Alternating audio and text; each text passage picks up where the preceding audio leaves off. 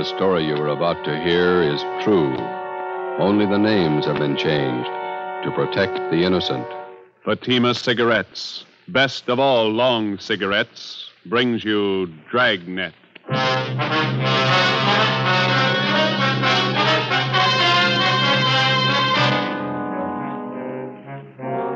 You're a detective sergeant. You're assigned to accident investigation, felony detail. In the early hours of the morning, a woman pedestrian is struck down by a hit-and-run driver. Your job, find him. If you want a long cigarette, smoke the best of all long cigarettes. Smoke king-size Fatima. Fatima is the long cigarette which contains the finest Turkish and domestic tobaccos superbly blended to make Fatima extra mild. And that's why Fatima has a much different, much better flavor and aroma than any other long cigarette. That's why Fatima has more than doubled its smokers coast to coast. So enjoy Fatima, the best of all long cigarettes. It's wise to smoke extra mild Fatima. It's wise to smoke extra mild Fatima.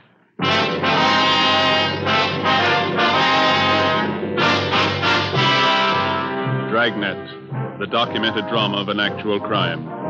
For the next 30 minutes, in cooperation with the Los Angeles Police Department, you will travel step by step on the side of the law through an actual case from official police files. From beginning to end, from crime to punishment, Dragnet is the story of your police force in action. It was Monday, September 4th. It was hot in Los Angeles. We were working the night watch out of traffic division. My partner's Ben Romero. The boss is Captain Sullivan, Commander AID. My name's Friday. It was 12:45 a.m. when I got to the second floor at 123 South Figueroa Street. Accident investigation. The Record Bureau. Hi, Wanda. Hi. Sergeant Romero come back with you? I got a phone message for him. Oh, he's over at Georgia Street. He'll be back in a couple of minutes. You got time to take a 15-7? Sure. I got some additional information on a hit-and-run felony. All right. Pretty warm up here, isn't it? Mm-hmm. Coffee over there if you want it. No, thanks.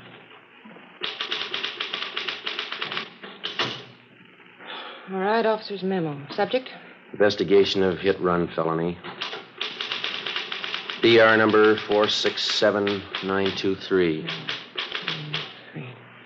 Location, 7th and Carondelet Streets. It's Carondelet. Mm-hmm. September 3rd, 11:15 p.m. Division reporting, AID. Division of occurrence? Central. Hmm? Central. Date and time occurred, September 3rd, 11:15 p.m. Location of occurrence, 7th and Carondelet. Just going to run long, Sergeant? Oh, page and a half. Go faster in shorthand. I can transcribe it later. All right. Excuse me. This is for Captain H.W. Sullivan, commanding AID. Mm-hmm.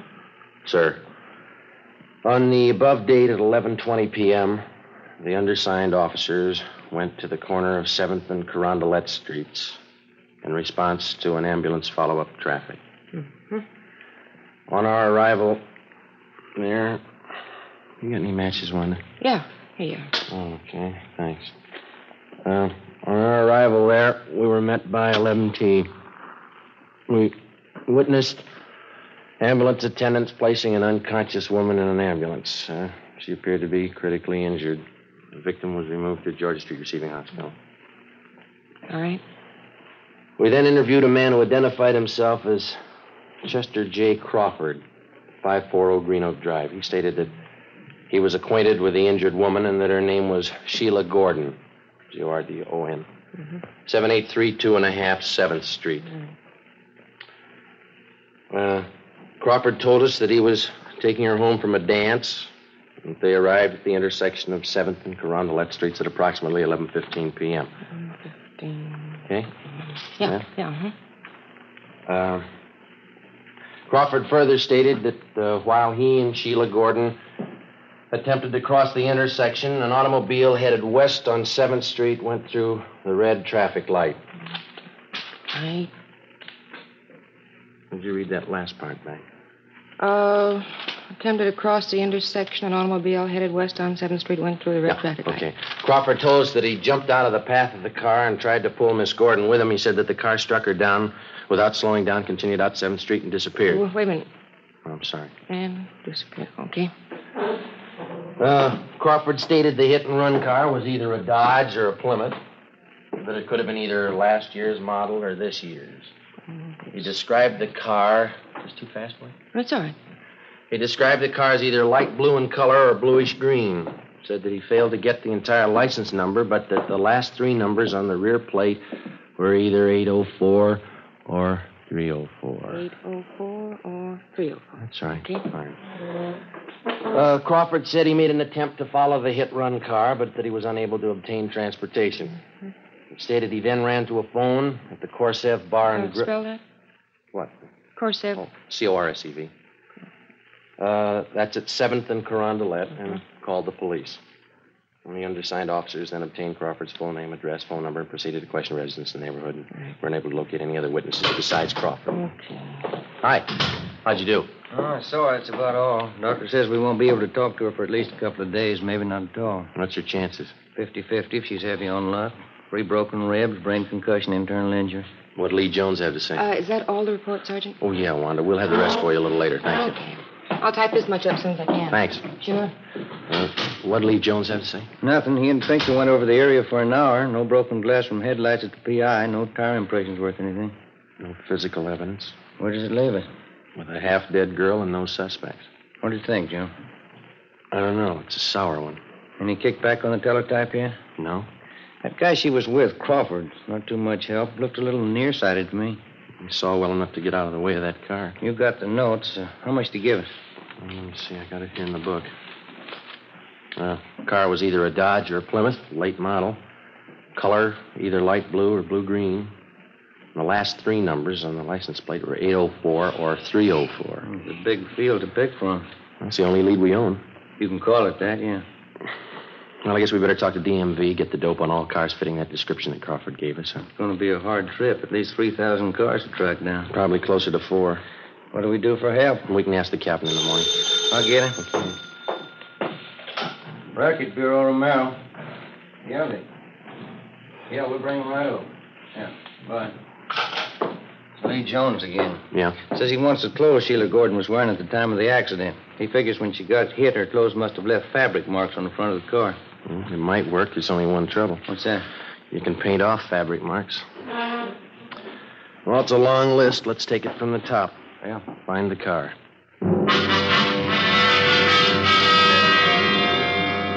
Tuesday, September the 5th. We called Mark Benson at DMV and asked for full information on all vehicles fitting the general description of the hit-run car. We went back and talked to the only witness to the hit-and-run, the victim's boyfriend, Chester Crawford. He could add nothing to what he had already told us. There was no response to the local teletype and the all points that were sent out the night before. Garages, auto repair, and paint shops throughout the city were also alerted. Meantime, at General Hospital, the victim, Sheila Gordon, was still close to death. The search for the hit-run car went on. 2 days passed. Thursday, September 7th. The information we requested from DMV was being checked out and compiled. Ben and I met with Captain Sullivan. That's the last of them, Skipper. All the cars in this area that fit the general description of the one we're after. You just get it? Yeah. How many cars did they list? 4,620. Even more than you expected, eh? Yeah. No chance at all of narrowing it down? None that we can see, no. Terrific order. Well, we tried to figure it from every angle. Now we can do it 2 ways. Yeah? We keep the alert on for the hit-run car around the divisions, all the garages in town, the auto repair shops. In other words, we can wait it out. Maybe we'll get the guy, maybe not. Yeah? Or we can check out every one of the cars on this list and the registered owners. Well, the first way isn't going to do the job. We know that.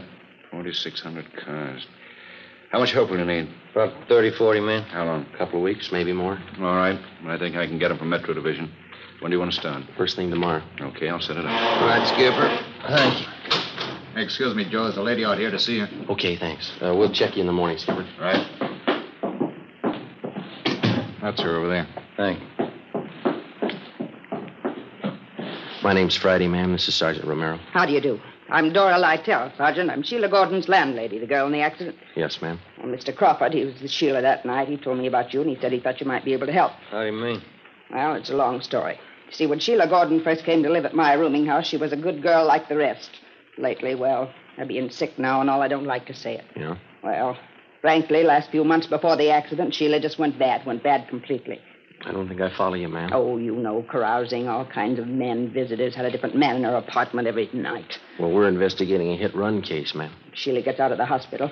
Hate to talk about her when she's sick like this, but when she's all right, I don't want her back in my rooming house. I'm afraid that's none of our business either, ma'am. But if you could talk to Sheila, persuade her to move from my house, I don't want any wrangle with the rental board again. Couldn't you talk to her?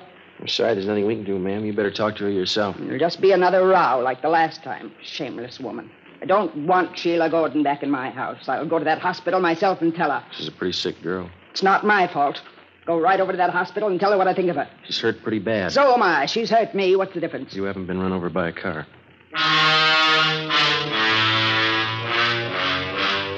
Next morning, Sergeants Reed and McLennan, Ben, and myself joined the 40 men from Metropolitan Division who had started checking out the first of the 4,620 suspected cars. The detail was broken down into teams, and each team was handed a list containing the names of 100 registered car owners. It was a long job and a dull one. Dozens of people weren't at home when we called. We had to rig up a system of checkbacks for each one of these. Some cars had changed hands 2 and 3 times. That meant more checking. By the end of the second week, we'd gone through more than half of the 4,600 names on the list. By the end of the 4th week, we had less than 1,000 to go. At the General Hospital, the victim, Sheila Gordon, was pronounced out of danger and recovering. We questioned her, but all she could tell us was that she thought the hit-and-run car was a dark color. The search went on. Monday, October 6th, Ben and I spent a 10-hour day checking a list of car owners south of town. It was 6:35 p.m. when we got back to the office.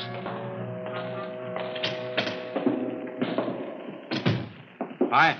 Hi, Reed. How'd you do today? Fair. Looks like we got one. What do you mean? Guy's name is Ralph Angelo. Let's see. 8690 Backerley Road. Checked him out early this morning. First call. What'd you get? One's a late model Plymouth, light blue. License number, there it is, 17 Arthur 2804. Wasn't home. Talked to his wife. Yeah? She said the car's been sitting home in the garage for the past month. Husband won't drive it. What's the story? Told her there was something wrong with it. He was going to trade it in. McLennan and I tried it. Car's in first-class shape. What about the front end of the car? Pretty clean. One of the bars in the radiator grill slightly bent. Soft crease on the hood, another one in the right fender. Did you bring the car in? Yeah. Crown has been working on it since lunch down in the garage. Anything else? Found a gas receipt in the glove compartment, dated September 3rd, night of the accident. Where's Angelo now? Santa Barbara, business trip. Due home tonight about 10. McLennan and I will pick him up then. See what he's got to say. That sounds good. How many possibilities does that make, Joe? Well, let me see. Out of 3,700 we've checked, about 4 good ones. I'll get that. Accident investigation, Friday. Hi, Joe. This is Lee Jones. Yeah, Lee. Just finished checking the Plymouth Reed and McLennan brought in. Did you find anything? Fabric prints on front bumper and the hood. No? Indentation of soft object on hood and right front fender. Something else on that fender. What's that? Set of lip impressions. What's it mean? We found the car. Only one job left. Yeah? Find a driver.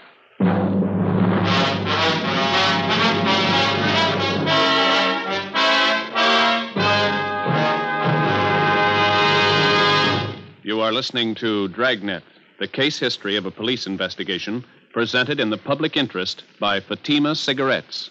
If you smoke a long cigarette, it will be in your interest to listen to a typical case history of a Fatima smoker. It's the case of attorney R. Michael Charters, member of the New York Bar. And this is his actual signed statement. Lawyers are always working against time. Long hours mean smoking more, and that's why I prefer extra mild Fatimas. I recommend them to anyone who likes a king-size cigarette. In my opinion, it's wise to smoke extra mild Fatima. And more smokers are discovering this every day. Actual figures show Fatima has more than doubled its smokers coast to coast. So enjoy Fatima yourself. The long cigarette, which contains the finest Turkish and domestic tobaccos, superbly blended to make it extra mild. You will prefer Fatima's much different, much better flavor. You will agree. It's wise to smoke extra mild Fatima. It's wise to smoke extra mild Fatima. The best of all long cigarettes.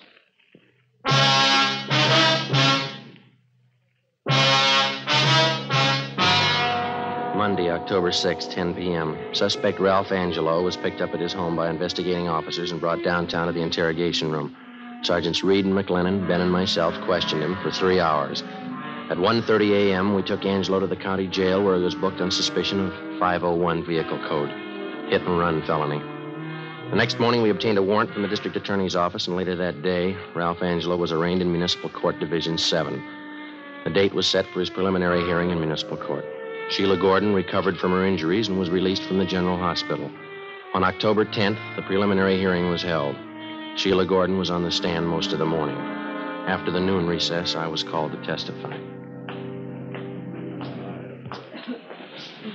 Raise your right hand. You solemnly swear that the testimony about to give pending in this case be the truth, the whole truth, nothing but the truth, so help you God. I do. State your name. Joe Friday. Be seated.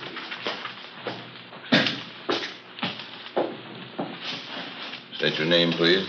Joe Friday. Your address. 4656 Collis Avenue. Your occupation. I'm a police officer in and for the city of Los Angeles. Are you one of the investigating officers assigned to this case? I am. Did you have a conversation with the defendant regarding this case? I did. Where? In the traffic division at 123 South Figueroa Street. Who's present? The defendant, Sergeants McLennan, Reed, Romero, and myself. Were the statements made by the defendant free and voluntary? They were. Was there any promise of immunity or reward or the use of force or violence to induce him to make the statement? No, there was none. You tell the court the extent of the conversation at that time. Well, first of all, I asked him if he was the registered owner of a 1948 Plymouth automobile, California license number 17 Arthur 2804. He admitted that he was. And then I asked him if he was driving that car on the night of September 3rd. He said he was, but that he did not drive anywhere near the location of the hit-and-run felony that night at 7th and Carondelet Street. Did the defendant tell you where he drove his car that night? No, sir. You asked the defendant where he drove his car that night of September 3rd? Yes, I did. And what did he answer? Well, he said, it's none of your business. Did you persist in this line of questioning? Yes, I did. The defendant continued to refuse to give you the information? That's right. Did the defendant state where he was on the night of September 3rd, between 10 p.m. and midnight? He refused to tell us.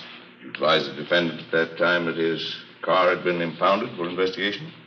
That's right. Did you advise him that several points of incriminating evidence had been found in the car? Yes, we did. And what did he say in answer? Well, he said, you can't prove a thing. I wasn't near the place. You can't prove a thing. Was that the extent of the conversation between you and the defendant? It was. Thank you, that's all. Counsel for defense? No questions, Your Honor. Leland Jones, come stand.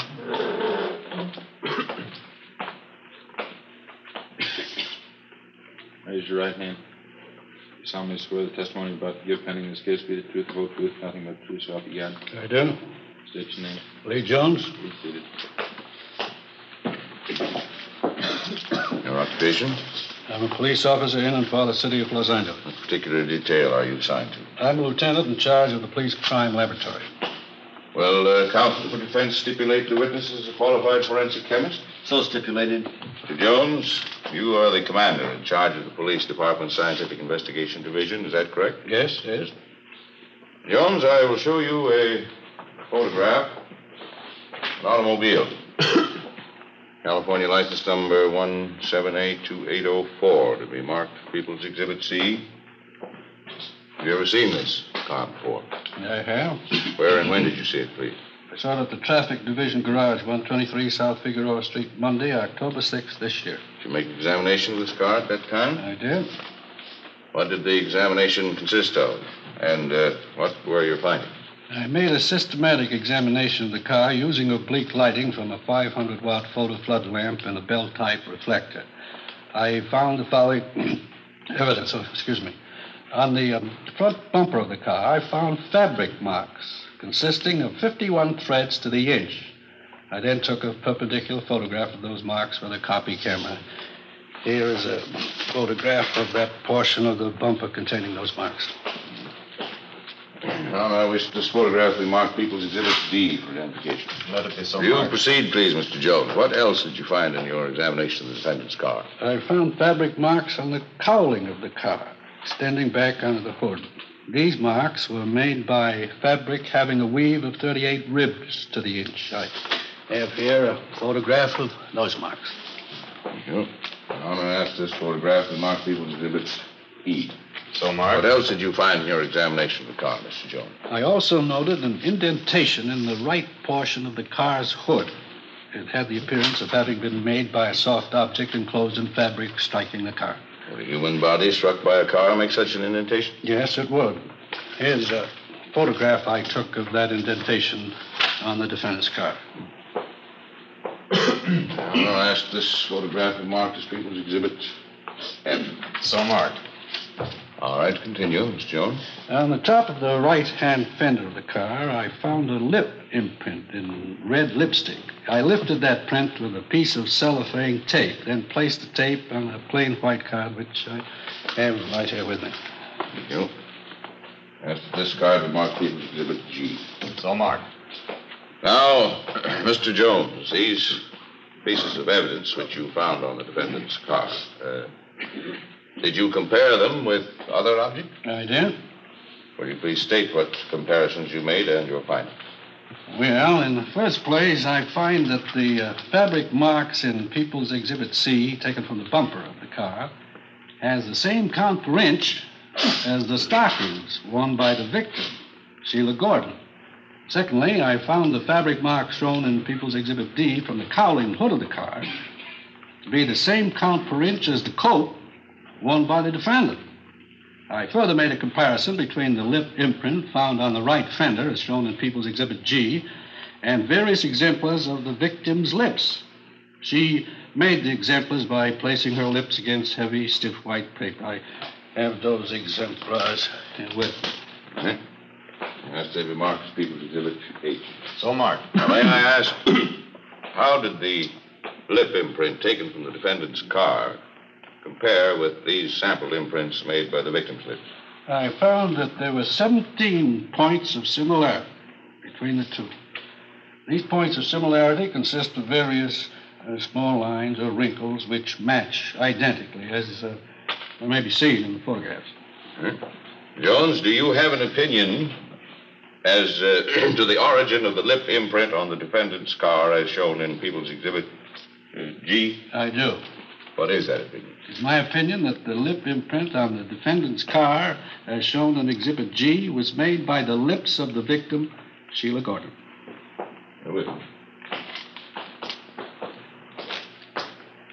Now, Mr. Jones, we recognize, of course, that you're a qualified forensic chemist. But are you going to set yourself up as an expert on women's lips, too? Well, I've done some research in that department, too. Mr. Jones, isn't it possible that any number of lip imprints made by different people would look exactly alike? No, it is not possible. There are no two things in the world exactly alike. There are no two sets of lip imprints alike. Well, anyone who's been around at all would know that. That's all, Mr. Jones. Thank you.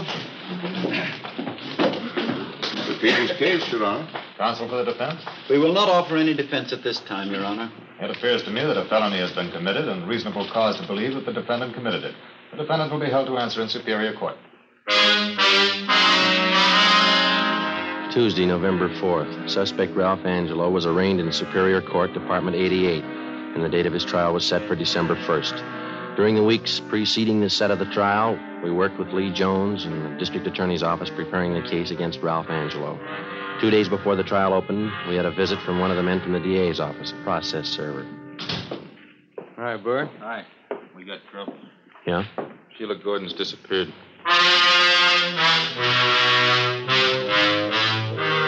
Wednesday, December 1st, Ralph Angelo's trial opened and Sheila Gordon was called to the stand. She failed to appear.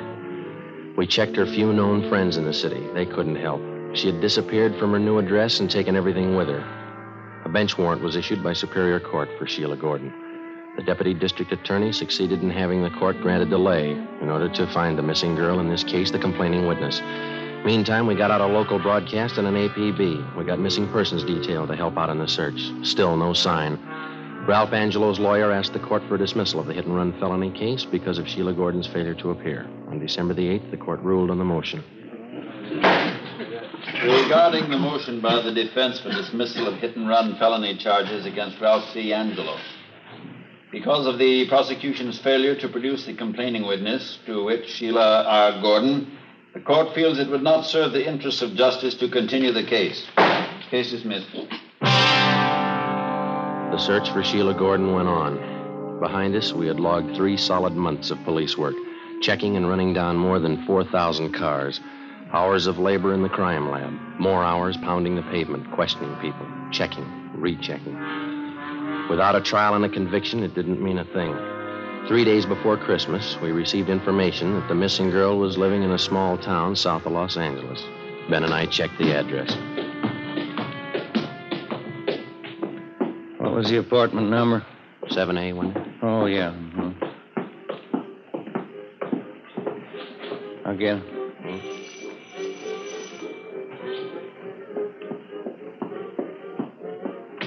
Yeah? Oh, you two. Come in. Sit down. Make yourself at home. I'm sorry the place is such a mess. A little party earlier tonight. It's messed up. What about the trial? Why didn't you show? Come on, sit down. See, I'll tell you what. I'll freshen up a little, put on some makeup. What about the trial? I didn't have anything against the guy. I didn't mean to run me down. You wouldn't happen to have a drink on you, would you? You know better than that. Why didn't you show up at the trial? I told you I didn't have anything against the guy. What was it, a payoff?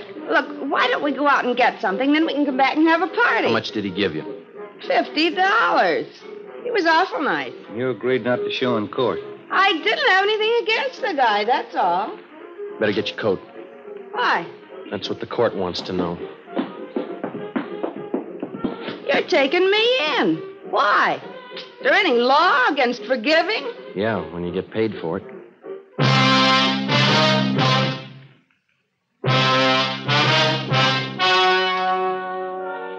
The story you have just heard was true. Only the names were changed to protect the innocent. On February 3rd, trial was held in Superior Court, Department 88, City and County of Los Angeles, State of California. In a moment, the results of that trial. It's amazing how many long cigarette smokers are changing to Fatima.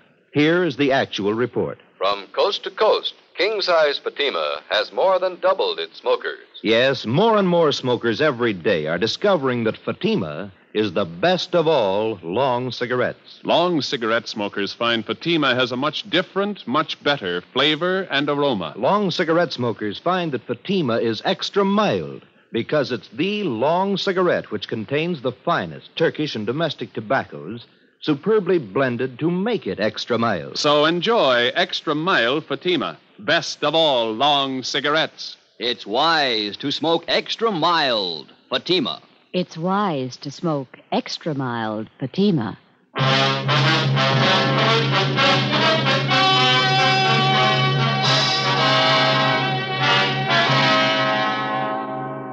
Sheila Gordon was returned to Los Angeles, and a new date was set for the trial of Ralph Angelo. Subsequently, he was tried and found guilty as charged. Angelo was also tried, along with Sheila Gordon, for compounding a felony. They were both convicted and received the sentence as prescribed by law. They are now serving their terms in the state penitentiary. You have just heard Dragnet, a series of authentic cases from official files. Technical advice for Dragnet comes from the Office of Chief of Police W.A. Wharton, Los Angeles Police Department. Fatima Cigarettes, the best of all long cigarettes, has brought you Dragnet from Los Angeles. The Halls of Ivy is especially pleasant listening tomorrow on NBC.